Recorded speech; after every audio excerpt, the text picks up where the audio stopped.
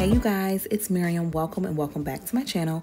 And in today's video, we are going to be doing my evening routine with a toddler while pregnant. So as you can see, I'm starting off with a dirty kitchen from dinner. And we normally get home around 6:15, 6:20 after dropping my oldest off from track practice. She does do track 3 to 4 days a week. And so when I come home, I like to just have, a clean kitchen. Hannah has a lot of toys everywhere. So this is our time to kind of clean and wind down before getting bath started and that kind of thing. So I like to just, again, straighten up a little bit. I start the dishes. I do have an older daughter.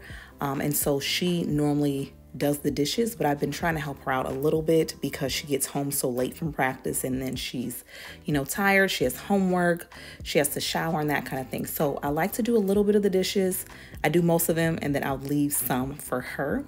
And so I like to help her out a little bit with the kitchen tasks, seeing that we do eat dinner at like 4:35, sometimes 5:30. We eat it pretty early because we get off to an early start. I like to, again, just try to help her out and try to conquer the kitchen together. It doesn't take too long, maybe about 15, sometimes 20 minutes, just to get everything loaded in the dishwasher. And while I'm cleaning in the kitchen, I a lot of times tell Hannah, my 2.5-year-old, hey, let's start cleaning up your books, cleaning up your area and your space to get it clean. So I'll sing the cleanup song, whatever, I have to do to try to motivate her to clean, because at this point she's kind of tired. She's ready to wind down, take her bath, but I don't like to go to sleep with a dirty house and toys everywhere. I've done that many a times, and then I wake up and I don't like what I see when I come downstairs. So as you can see, there are toys everywhere. The couch pillows are, uneven and that kind of thing. So I try to, again, encourage her. And then when I'm done, I'll help her out with cleaning up the living room space. And again, she likes that. She likes to sing. So we sing together. I do, have to remind her multiple times. Again, she is only 2.5, but I do, again, want to instill in her, like, when we make a mess, we clean up. So with that said, we like to, clean up the kitchen, the living room, since our living room and kitchen are connected, after we eat dinner and once we come back from track practice.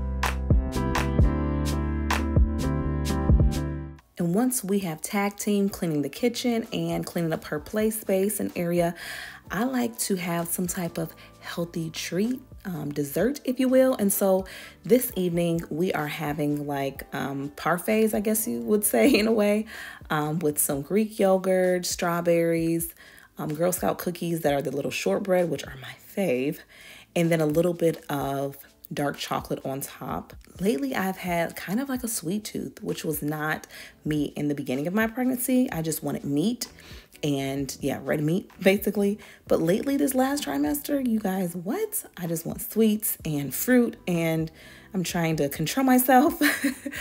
So again, I try to do a healthy dessert or snack a few times a week. She enjoys it. We get to bond over sitting down, talking about our day and eating a sweet treat.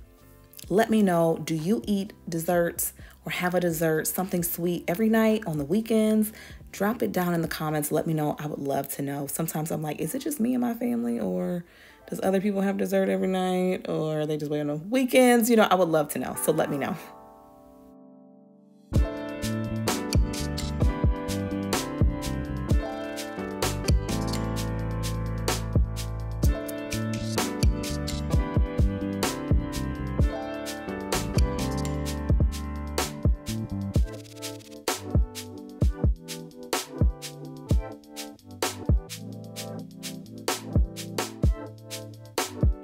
I think it's all gone, Rue. Yeah, all gone. It's all gone.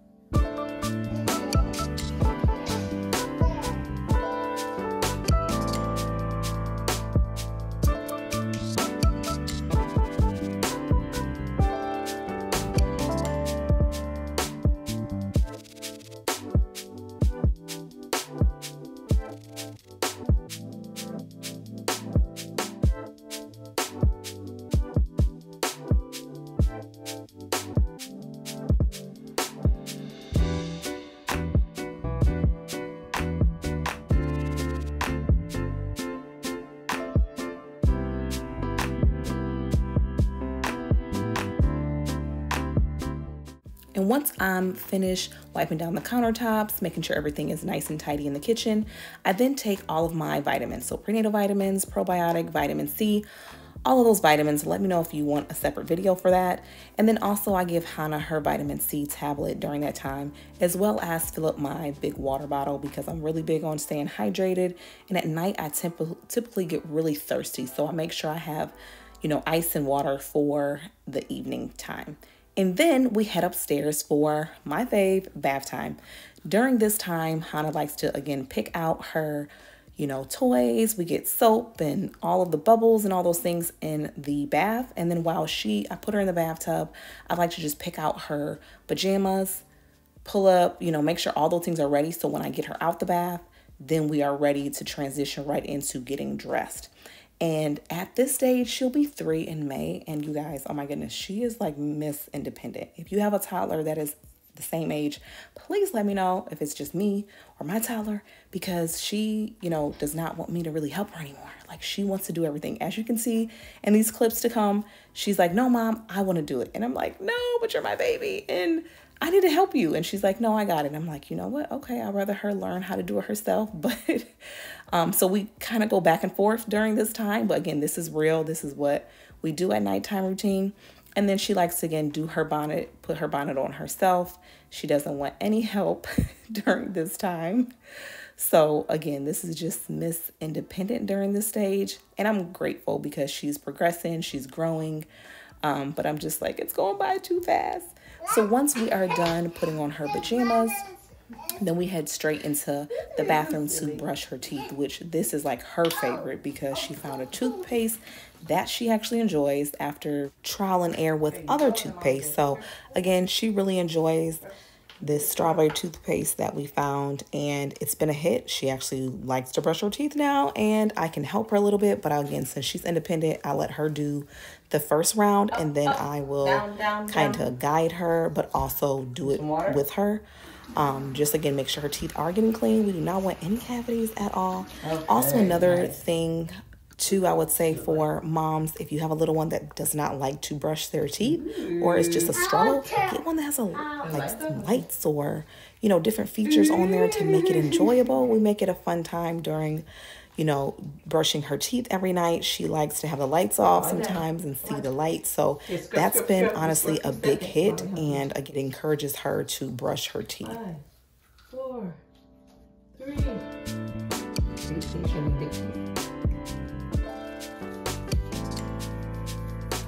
All right. More water. And once we're finished brushing her teeth, she then likes to run down into her room and put on her Tony's Box, the bedtime character, to help just kind of set the tone, set the atmosphere for our books and nighttime. She also does get a little sip of water because she's thirsty, and I'm encouraging her to stay hydrated as she sees me drink my water throughout the day. So then she picks 3 to 5 books. This night I chose 3 because I was tired. There was not 5. And I sit with her on her bed. We start off reading the books, and then from there it's quiet. I put on the Hatch, her sound machine. We dim all the way down. We dim the lights all the way down. We keep the Tony's Box on, but make sure it's really low. I don't talk to her, literally. Like, she'll start to spark up a conversation or say something, and I'm like, nope, I'm quiet. And I've noticed that helps her, like, understand, okay, Mom's serious. Like, we need to go to sleep. It's time to close my eyes. And so, again, I've been doing this for the past 6 weeks now, and it's been a hit. It does take about 15, 20 minutes after I read all of the books for her to actually go to sleep and for me to sneak out. But this routine and system has really worked for us.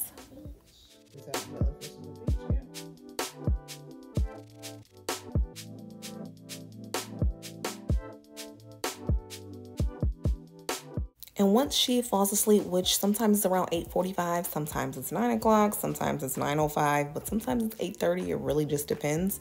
But I try to, again, make sure I'm consistent with the time frame of her getting in the bed at around 8:15, sometimes 8 o'clock. Again, in between that 8 and 9. Once I'm finished with that, then I go into my room, and I have been really enjoying and benefiting from prenatal stretching.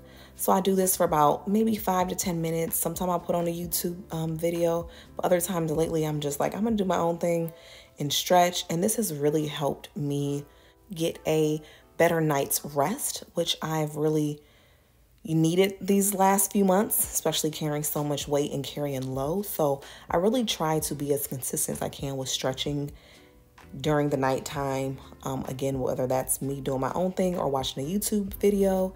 And then I'll also use sometimes my heating pad on my back because my upper back, my lower and my upper, but my upper back has been kind of throbbing lately and just hurting. So I have a heating pad that I put on while I sit in the bed propped up, and that's been helping as well. So I'm trying to do all the different things to really help, jumpstart labor and make it a little easier for my body during labor, and then also before I go into labor. So again, trying to do stretching and walking, doing all the things again to kind of help with that.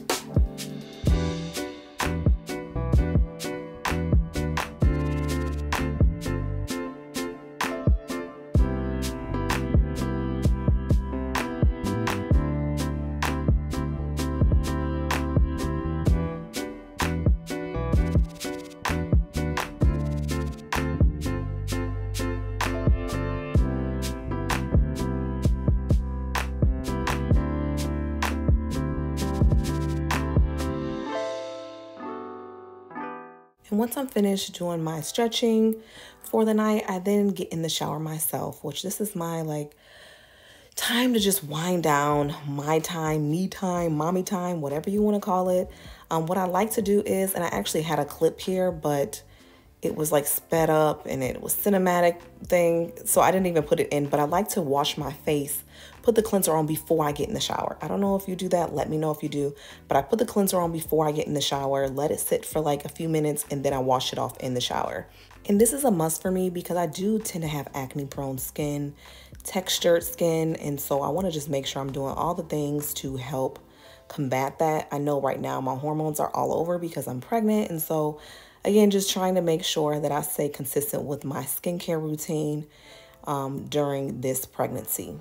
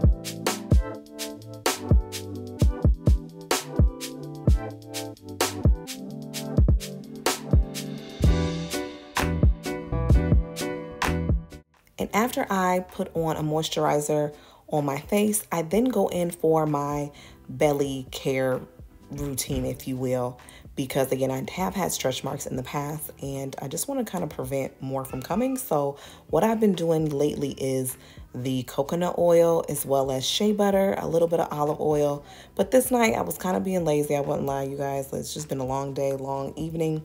And so I just did coconut oil, but I do like to do, again, shea butter, olive oil, coconut oil, kind of mix all of those together, some type of, shea butter, and just moisturize it in my skin because I noticed, again, I'm going to bed, my skin is hydrated, and, I want to make sure, again, I'm preventing more stretch marks from occurring. So once I am done lathering up my belly, I then like to do some type of small little task in my bathroom to just set me up for success later in the week or the next day.